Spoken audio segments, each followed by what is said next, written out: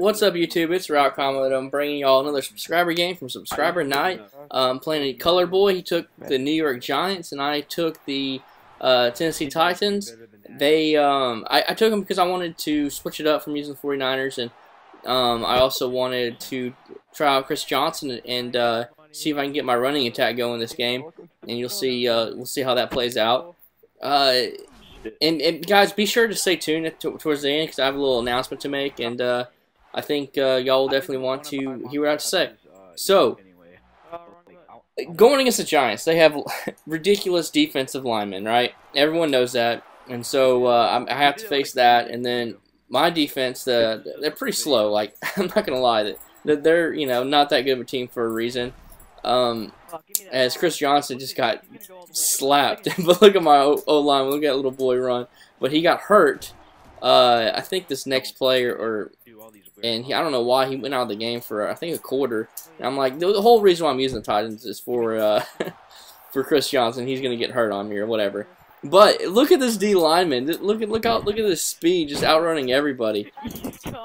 For a pick six, that's demoralizing. I thought the guy was on a streak, and he got past the purple zone of the defensive lineman. So I threw it, and right when I threw it, my receiver cut back to come back to the quarterback. Just bad timing, kind of bad luck, and good play on his part to go up 7-0. That's definitely not the start I wanted. But so yeah, so they're Titans' offense isn't what I like.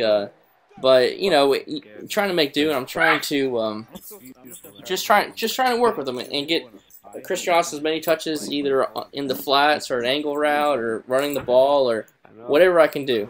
So I don't know if you can hear in the background, but I got an 8-week-old boxer puppy, and she is precious and awesome. But right now she's hyper as can be, and she's like on my lap trying to get me to play with her. So you might hear her growl a little bit, but anyways, let's get back to the gameplay.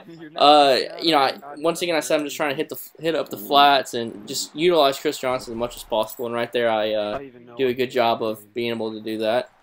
And so yeah, so it's 7-7, getting close to halftime, and he's pretty much in field goal range. So I sent a blitz, and he went for a counter play and kind of just fell right into the blitzes. So those counter plays are really awesome, especially out of shotgun. But if your opponent's sending a blitz or a heavy blitz, it will get blown up pretty much every single time.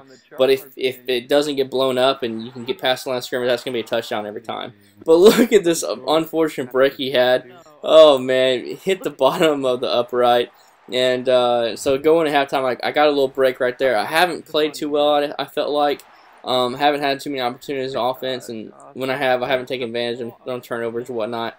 So then I decided, that kind of play is nice that I saw him run, so I was like, I'm going to do it myself. So I ran a counter for 80-yard touchdown the first play. So not only does he miss the field goal, but then he gives up a one-play touchdown to start the second half, which is definitely demoralizing. And right there, look at that. My guy's right there and just doesn't make a play on the ball. This guy's offense was good. He ran a lot of shotgun-type plays, and he definitely moved the ball and got a lot of yardage on me.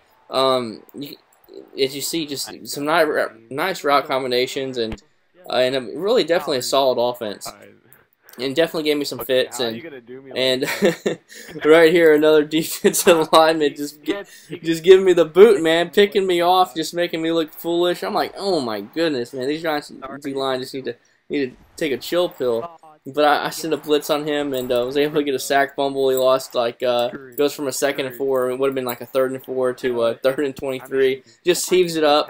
A 14-14 game, guys. It's towards the end of the 3rd quarter, so he's definitely been playing me tough. And this is where it's good to be able to watch yourself play and see what you did wrong.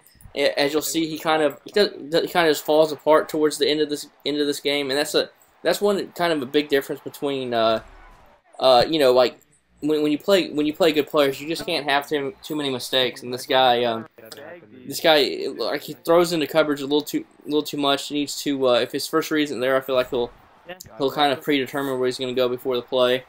And even right there, like that shouldn't have been a completion. I really didn't think he was actually going to test me, and but he did, and was able to get the first down, and then hit me up top for a touchdown. And that's just how this game works. If you have one-on-one coverage and he looks covered, you just lob it up, and it's gonna be completed. He's gonna outrun the defender pretty much every time, unless you have some some freak speedy guy back there. But even then, like a lot of times he will get past him.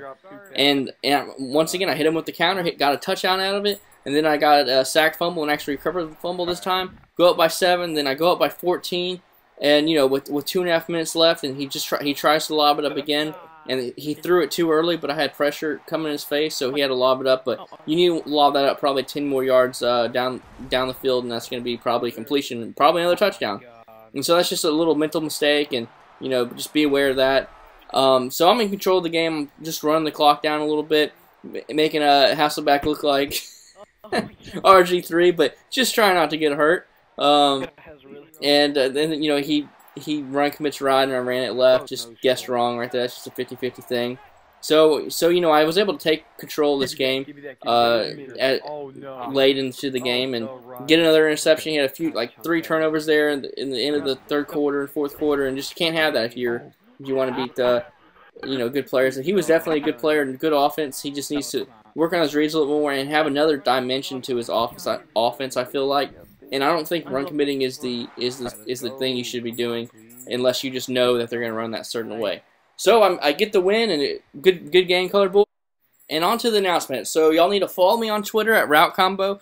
And for the next 2 days, I will be playing. I want to keep playing subscribers, and for some of y'all who I couldn't get games with, so just follow me on Twitter. I'm going to tweet out when you should send me a message or tweet me, and play a couple of y'all tomorrow, and then also on Wednesday I'll play 2 more of y'all. So definitely follow me on Twitter and look out for that message of what to do to be able to play me and hopefully get some good games in. I'll post them on up here. So hope y'all enjoy, and I'll see y'all on the 6th. Roll Tide.